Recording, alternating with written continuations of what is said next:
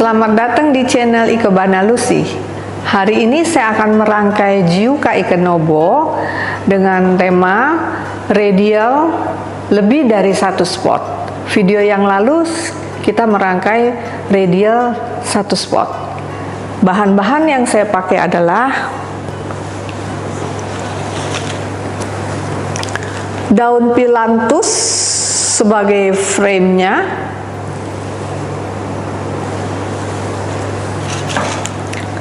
bunga carnation sebagai fokusnya, carnation spray sebagai aksennya. Saya pakai daun iris juga di sini, bunga chrysanthemum spray, lalu daun Sri Gading atau Synapsus. Ya, kita akan memulainya dengan memakai daun Phyllanthus ini. Daun Phyllanthus ini begitu cantik sekali. Rangkaian saya ini hari ini ekspresinya ekspresi natural, karena saya lihat si Phyllanthus ini secara natural sudah indah sekali. Kalau kita tancap di sini, dia seolah-olah udah seperti pohon yang rindang, yang rasanya sejuk sekali. Ya. Tancapannya tetap radial, yang secara imajiner itu di bawah sini adalah satu spot. Tapi hari ini saya akan membuat bukan satu spot, tapi dua spot. Oke, ini sebagai frame-nya sudah kita tancap di sini. Kita ambil bunga fokusnya.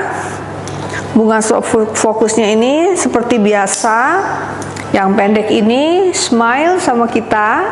Jadi kita bisa lihat begitu cantiknya si bunga carnation ini. Selain warnanya yang cantik, teksturnya juga cantik karena dia ada dua warna di sini. Dia tetap menghadap ke kita, ke smile sama kita. Lalu kita ambil yang lebih panjang, menghadap ke kita juga, smile juga, seperti biasa ke depan. Ya, jadi dia udah cantik sekali. Hari ini saya akan membuat dua spot. Jadi bunga utamanya di bagian yang sini, di bagian yang satunya spot yang satu lagi saya juga pakai carnation. Tetapi saya hanya pakai satu. Dia smile juga sama kita. Ya. Setelah saya kasih Phyllanthusnya, saya akan menaruh daun irisnya ini. Daun irisnya di sini. Mungkin lebih pendek sedikit. Ya. Oke. Saya pakai dua di sini. Oke. Kemudian untuk mengimbanginya, saya akan memakai juga di bagian sini.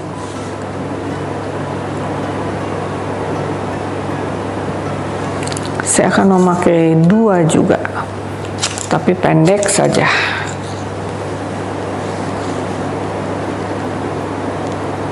Ya. Jadi ini dua spot rangkaian radial. Kemudian saya pakai daun Synapsusnya ini juga di dua spotnya ada.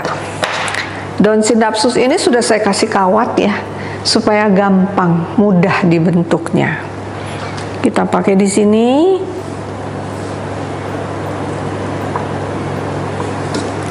Kita pakai dua.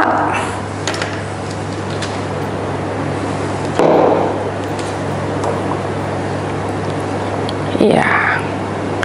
Kemudian saya akan pakai satu lagi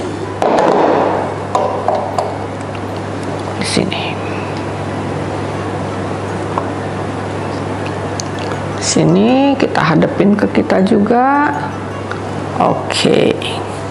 Setelah daun Synapsusnya, lalu saya akan memberi aksennya, bunga aksennya. Warnanya ini saya pilih yang cerah, kontras sekali. karena dia bunganya kecil-kecil ini, maka kita pakai aksennya tidak satu tapi boleh beberapa bunga. Juga ngintip-ngintip aja, karena hanya memberi kesan aksen. Kita bisa pakai beberapa. Saya akan pakai beberapa bunga di sini. Nah, kalau misalnya carnation ini kadang-kadang tangkainya tipis sekali, susah untuk ditancap di kenzan, kita pakai floral tip dipertebal supaya dia bisa ditancap di kenzan. Si aksennya ini juga sedikit tetap smile sama kita ya, supaya kita punya kenzan tuh agak tertutup kalau dia smile. Ya, mungkin saya akan tambah satu lagi.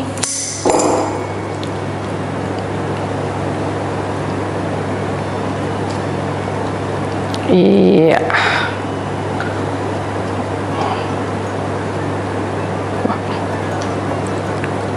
Oke.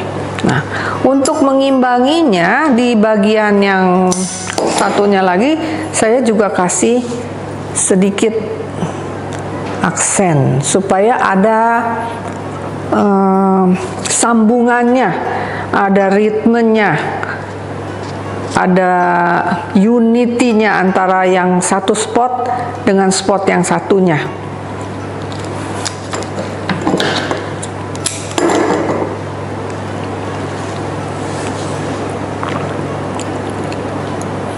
Saya akan pakai tambah lagi.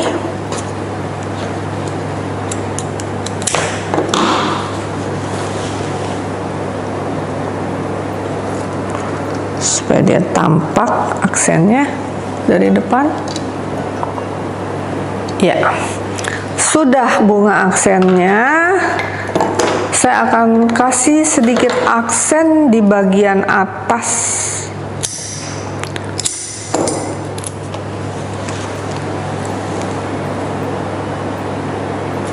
Sedikit di bagian atas supaya ada ritmenya dengan yang di bawah. Tapi mungkin ini kepanjangan, kita pendekin sedikit. Iya, ininya tergeser, kita betulin. Oke. Lalu saya akan kasih bunga asirainya. Bunga asirainya hari ini saya pakai krisan yang warnanya matching. Krisan spray ini kita pakai seperti biasa, menutupi kenzan secara samar-samar. Tetap ada yang panjang, ada yang pendek, supaya bisa terjadi dimensi dan rangkaian kita akan kelihatan lebih hidup. Ya. Nah, kita juga akan pakai di bagian spot yang satunya supaya ada satu kesatuan.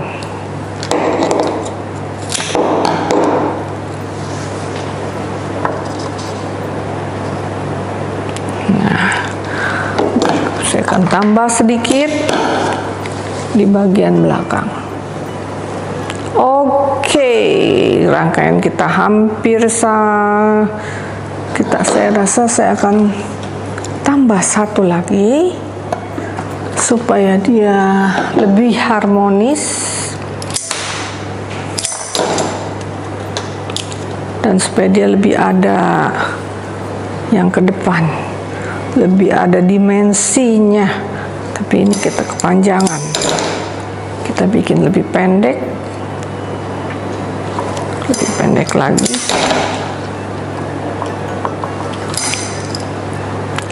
Karena kalau dia sendirian sepertinya kurang harmonis. Nah, kalau kita pakai dua begini, dia jauh lebih harmonis. Mungkin akan saya pindah nih posisinya nih, yang panjang di belakang. Karena yang di depan tadi agak tertutup dengan yang panjang di depan. Lalu ini ada tangkai yang agak kurang bagus, kita gunting sedikit. Kita taruh lagi ini yang lebih pendek di depannya. Di depannya menuju ke depan. Jadi yang di belakang dan di depan itu ada jaraknya.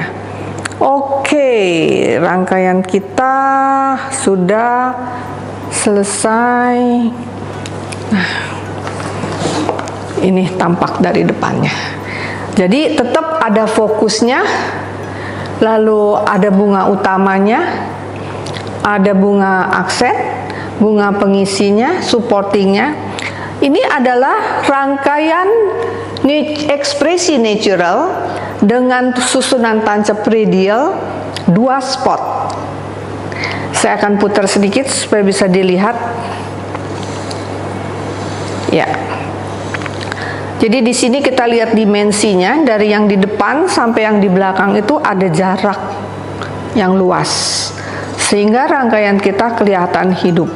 Rangkaian ini dibuat hanya bisa dinikmati dari satu muka. Ini bagian yang tampak dari depannya. Rangkaian saya sudah selesai. Jika senang dengan rangkaian ini, silakan like, share, dan subscribe. Jika ada pertanyaan, silakan isi di kolom. Terima kasih.